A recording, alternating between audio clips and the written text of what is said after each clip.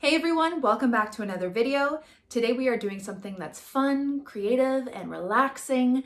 We are doing some abstract landscapes. So let's do it.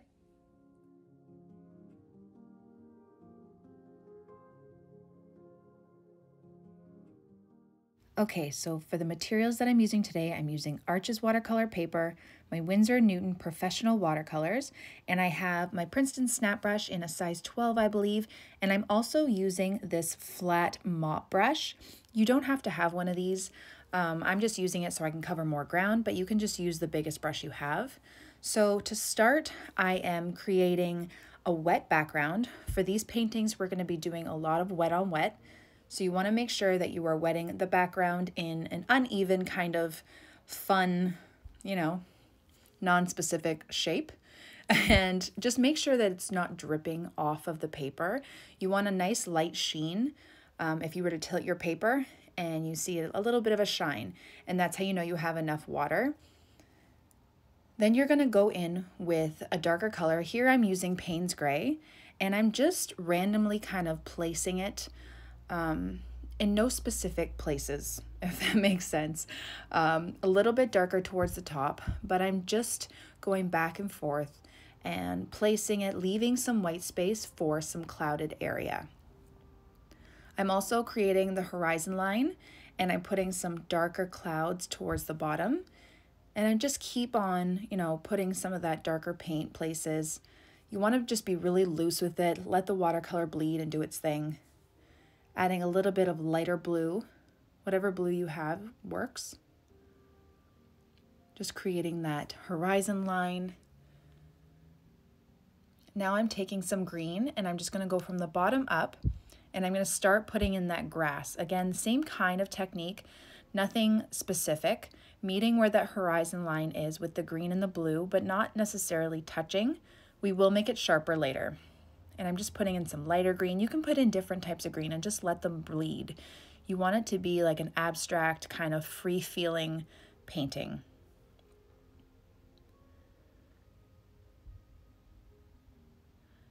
Here I added a little bit of lemon yellow just to brighten up spots of the green. And just darkening up that horizon line. And like I said, we will go back over it when it's dry and make it a bit sharper.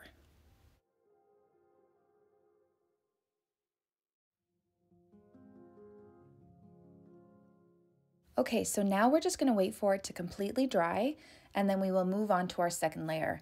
For my drying, I use a heat tool. This is my heat gun, and it just dries it a lot faster. But if you also have a hair dryer, you can put it on a low setting, a low hot setting, and it will do the same thing. Okay, so now I'm just going over my horizon line with my green again. So as you see, because I am doing wet on dry, it's a sharper line.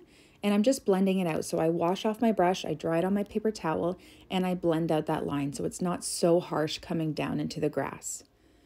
And I'm just mixing up a bit more of that darker green. So I use Hooker's Green Dark and Dioxazine Purple, and it just makes a really nice dark green. Again, just going over that horizon line and just adding some lines where the wet paint or the wet background, where it's already wet in the background, you know what I mean. And just letting the watercolor kind of bleed out. Okay, so now I took a bit more of that indigo and Payne's Gray, and I'm just making some sharper clouds. And you really want them to be loose. You don't want them to be, too structured. Just, I'm tilting my brush. I'm kind of using the side of the belly of my brush and just being very, very loose with it. And then as you see, I put my brush in the water and I just added a bit of clean water to soften those edges just a bit. So I put some darker clouds towards the horizon and at the top, and I'm leaving some of that white area. And now I'm going back in with a bit more darker pigment and just adding a bit more shadow to those already wet areas.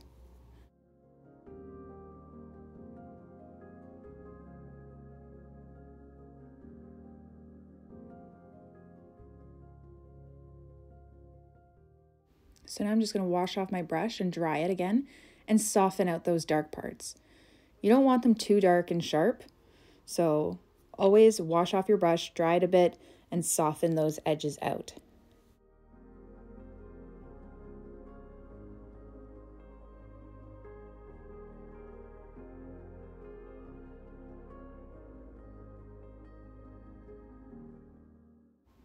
Okay, so now I'm just going to take my heat tool and start the drying process. Okay, so now that it's dry, I'm going to go back in and I'm going to use some darker Payne's Gray, and I'm going to start to paint my trees. So to paint the trees, do it with a light wash of the Payne's Gray first, so it looks like they're further in the background. And you're just going to draw some vertical lines with the tip of your paintbrush, and then some little kind of jagged horizontal lines going down that middle of the tree. And again, it doesn't have to be perfect, just be really rigid with your movements. I find when it's too straight and symmetrical, it doesn't look as natural.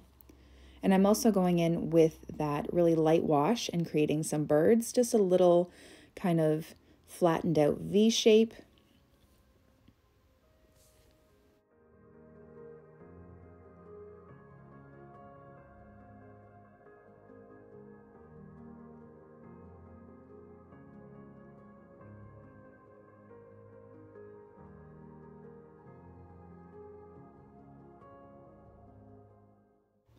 Okay, and now that those first trees are done and they're dried, I am going back in with darker pigment this time.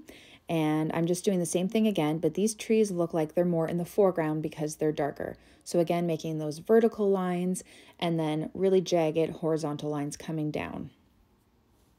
I forgot to show that I added some red specks to the foreground, and those are just to act as poppies. So just be really loose with it, small red dots, and that's about it.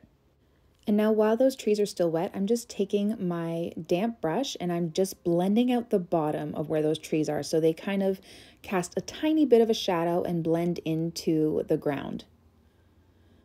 And now I'm just adding a small bit of greenery to where those flowers are in the foreground, just little lines as stems and just little dots, maybe as like some green leaves, but nothing too specific. Just pop a little bit more green in there. And then you can even add a bit of shadow towards the bottom, just a little bit more pigment and blending it out. And really that's all there is to it. So there is your first loose landscape painting.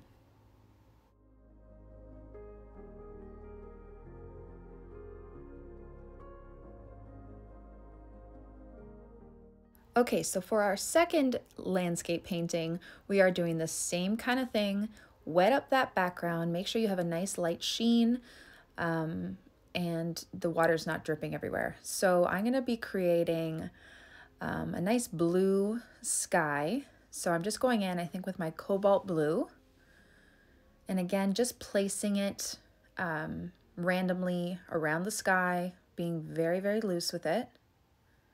I think I grabbed a bit of turquoise. You can mix blues, have darker ones, lighter ones, and just start placing it on that wet background and let it bleed out.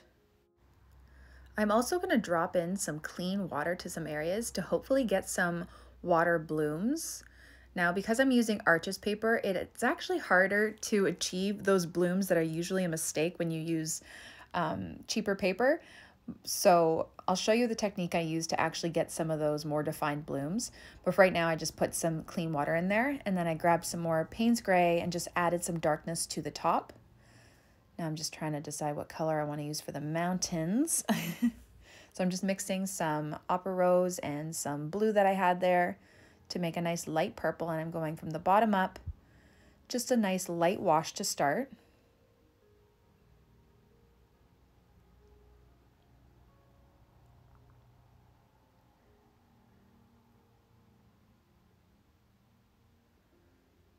And now we are going to dry it.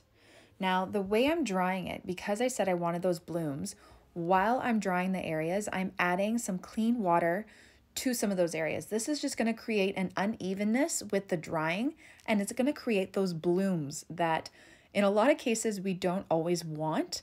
But here, because it's more of a loose style, it's acting as clouds. So I'm just running my heat tool over the area, dropping some clean water so it's really wet, so it's drying the area without as much water, a bit faster, and the one with more water a bit slower, and it's creating these really cool patterns. Now, like I said, if you don't have a heat tool, you can just use a hair dryer and it should work very similar, just on a low setting, a hot setting, but low air, just so it's not blowing your paper everywhere. Okay, so now that I'm done drying it, I'm just gonna take a light wash of that purple mixture that I mixed before, and I'm gonna create some very light mountains. Again, look at the angle of my brush. I'm using the side of my brush with the tip kind of creating those jagged mountains, but just being very loose with it, kind of like stiffen your hand almost, so it makes it a little bit more rigid. And then I'm just bringing it down a bit and then adding a bit more pigment to the top of those mountains. Now we're gonna let it dry. Okay, so now that it's dry, we're moving on to our second layer of mountains. I'm just mixing a bit more pigment. So I think I used Payne's Gray and some of that Opera Rose, pink. And you're just making it a little bit darker than those first mountains. And again, just doing some jagged mountains with the side of your brush and using that tip. And you can go whatever way you want with this. It doesn't have to be the same as mine. And you're just gonna drag it down a bit. Just blend it out. And then we're gonna wait for this layer to dry. Okay, so now that it's dry, again, we are gonna mix more of that color with the pink and the Payne's Gray and do our next layer of mountains, making it slightly darker than the last.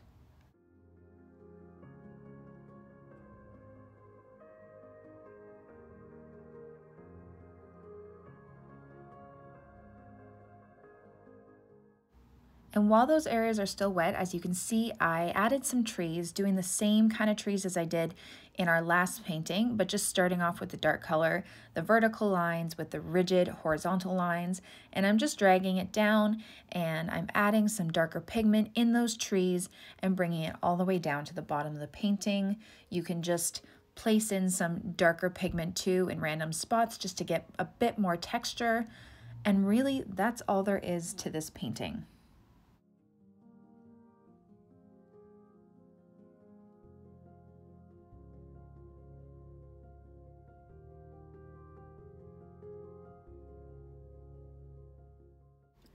Okay, and last but not least, we are on to our last loose landscape, doing the same kind of thing, wet up the background, make sure it's not too wet and it's not dripping everywhere. We're speeding this one up just a tad because it is a little bit repetitive. Now I'm leaving a little bit of a white circle for a sun area, and we're going in with some cadmium yellow. Then I'm taking some Opera Rose, which is a really nice kind of neon pink, and we're gonna put it at the top and then blend it in a little bit with that yellow. And obviously it creates kind of an orange. So this is gonna be a really nice pink, orange, yellow sunset. Okay, just blending it together. Taking a bit more of that Opera Rose, and I'm gonna add it also to the horizon line. So bringing it down, leaving that yellow mostly around where the sun is. And I just lifted up a bit of that paint for where the sun is because I wanted it to be kind of pure white. And again, just blending it.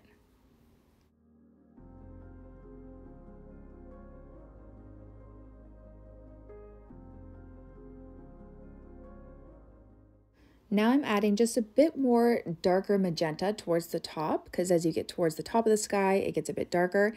And I'm just doing that same technique that we did in the last one with my heat tool, and I am adding some clean water and having it dry with the heat tool so it creates those really cool watermarks and blooms.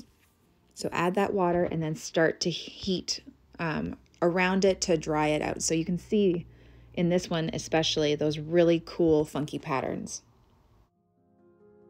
Okay, so now I'm just mixing up that purple again with the Payne's Gray and the Opera Rose and doing the same kind of mountains. It's a little repetitive, I know, but change up the color of these sceneries and, you know, you get something different.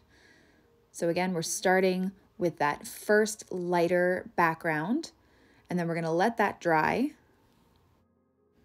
Work on our second set of mountains on the dry background with our slightly darker pigment for the foreground mountains. Again, just blending it out a bit more to the bottom. let that dry, and then go for the even darker mountains in the foreground.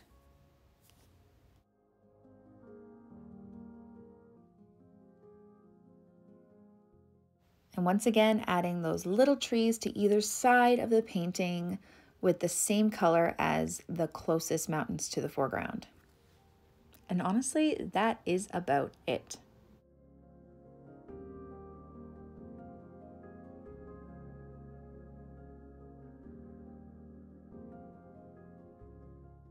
So really, there's tons of different variations you can do of these really loose watercolor landscapes. You can create kind of like a sunset on a beach, making palm trees. I would just use, again, that really dark color for the foreground.